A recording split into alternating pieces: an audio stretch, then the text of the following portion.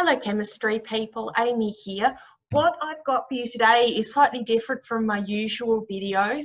With Melbourne going back into lockdown, what I thought I would do is put together a video showing you one of the experiments that we would be doing in class, and that is Le Chatelier's principle when we look at the position of equilibrium.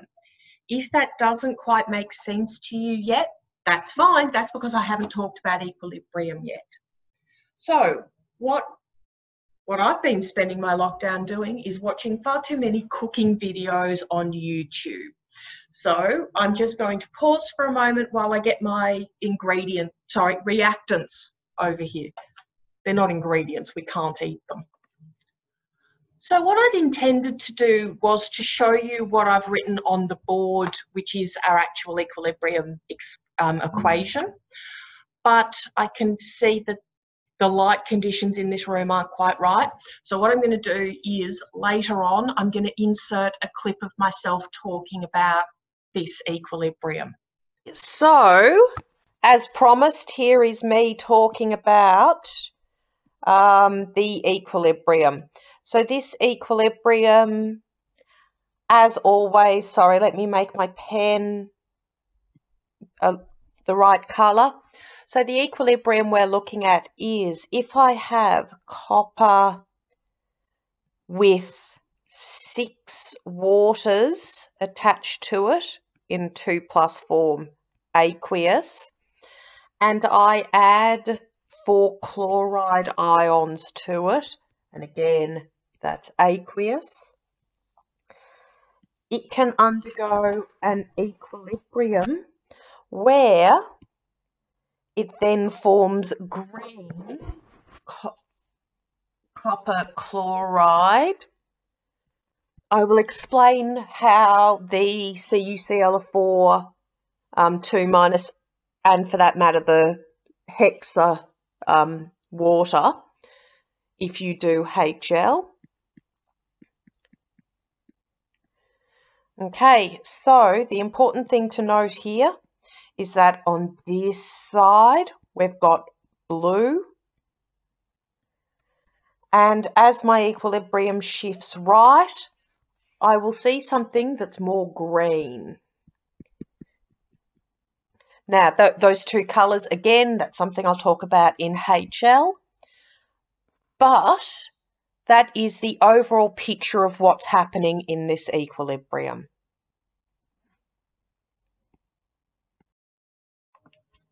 So these are my reactants here. I've measured out enough copper chloride to make 250 CM3, roughly, of roughly 1 mole per DM3. So 250. Now, I don't know if you noticed, but those crystals were a really lovely turquoise colour, and once I added the water, they went blue. Now, that's sort of what we're going to be looking for in the course of this equilibrium. In addition to that, I need a saturated solution of sodium chloride, and I've also got a pre-made up bottle of silver nitrate solution. I have 0.5 mole per DM3 here, but you can go for a less concentrated. So let me just get my salt solution going. You do not need much at all of the salt solution. We're after just a couple of drops to put in our test tubes. In addition to all of that, I've got these itty-bitty, these called semi-micro test tubes, but these are what I'm going to be using to do my experiment. So there's 2 parts to this experiment we're doing today. Part 1 is going to involve changing the concentration of some of our species in our equilibrium. And part 2, I'm going to be using an ice bath and a hot water bath, and you can't see where I'm pointing, but I am pointing over to a kettle that's just boiled off to the side. So I'm going to pause this video now, get these solutions prepped. My next step is going to be pouring this solution into my test tubes. So hopefully that stays reasonably stable. I am going to leave that far left test tube as a control. So in my second tube, I've just got my saturated sodium chloride solution, and I'm just going to add a couple of drops of my saturated sodium chloride solution into tube 2, and hopefully this is enough to get me a change. So I'm just going to stopper and invert. No. Now, they are actually slightly different colours, but it's really hard to tell on the screen. Now, the issue at the moment is it's really quite cold in Melbourne, so not as much of my salt dissolved. Now that is slightly different. What I might do, I'm going to repeat this test just with less copper chloride to begin with. Okay, so just to show you that I'm not cheating, I've just put less copper chloride into that second test tube, and I'm going to add that salty water. And yes, it will become slightly paler because there is fewer copper ions. But what I'm really after here is that shift from blue to green. That is a distinctly more green colour than the one next to it. Equilibrium is one of those topics that isn't terribly helpful to people who are colourblind, though. I am sorry if you fall into that category.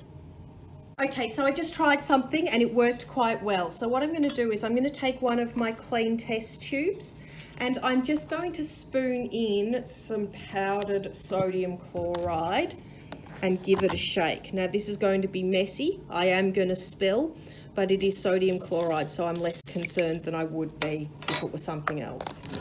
So I've got my sodium chloride in there and you can see that it is going a distinctly greenish colour at the bottom. What I'm going to do, I'm just going to, I've got my finger over the top and I'm just going to give it a bit of a shake so we can see that now very distinct colour change. So if that's my control on the left. If I add salt, sodium chloride, it goes a very distinctly green colour. The whole point of equilibria is that they are reversible reactions. So let's demonstrate that this process is reversible by taking some of the solution. Whoop, I didn't mean to pick up that. Taking some of my solution and then adding some of my deionized water. Sorry, you didn't see the label, but it is labelled as deionized water. So into tube 3, I'm just going to add some water and demonstrate that it goes back to being blue. So that reaction where I added the salt in tube 2 is now reversible when I add water to it in tube 3. What I'm now going to do into tube 4, so remember, 1 is our control. I've added salt, I then added water. Tube 4 is at the moment untouched. I am going to add my silver nitrate. Now what that silver nitrate is going to do, it is going to precipitate out the chloride ions. So you will see a sort of whitish sludge form at the bottom and we will see if there is a colour change. So we've got that whitish sludge that's formed. Let's do our thing where we give it a bit of a shake. So it is still that blue colour. What might happen though, if I do my trick with turning my solution green and then giving it a go. So let's turn my solution green by adding some salt, and again, I know I'm spilling salt. Okay. I've turned my solution green. It's maybe not quite as green as my previous one, but again, this is all qualitative. There is a way to do equilibria quantitatively. It usually involves colorimetry for reasons that should be pretty obvious. So I forced my solution into this green color like I did in test 2. Let's see what happens to its color now when I add that silver nitrate. Okay, so silver nitrate, white precipitate forms, invert, maybe give it a bit of a shake to see. Now up the top of that tube where most of that precipitate is, you can see that it is a bluer color than it was before. So adding that silver nitrate, and that is a particularly unappealing look with all of that silver chloride settling to the bottom. So this is what I started with, this plain blue. I've then added salt, turned it back into that blue color. It's a little bit paler because it's more dilute than it was. If I take that blue copper chloride and just add silver nitrate, I get my precipitate, but nothing else happens. If I take my green copper chloride and add silver nitrate, it becomes bluer. Again, I get that sludge down the bottom, but it does become bluer than it was. So that's how we can mess with the concentrations in an equilibrium. Let me just stop this video for a moment, reset slightly, and then we can talk about what happens with temperature. Okay, so what we're going to do now is we are going to look at the effect of temperature on equilibrium. Just like before, and in fact it's exactly the same test tube, I have my control, and then I've got a container of hot water. This has just come out of the kettle. It's actually quite pleasant to be around it on a winter's morning in Melbourne. And then off on the right, I've got a container with some ice water. So I'm going to take my 2 test tubes. They are the same color, slightly different volumes, but as I said, this is a qualitative analysis, not a quantitative. And I'm just going to pop them in the 2 samples of water. And this goes fairly quickly. So let's wave them about a bit for a bit in the water.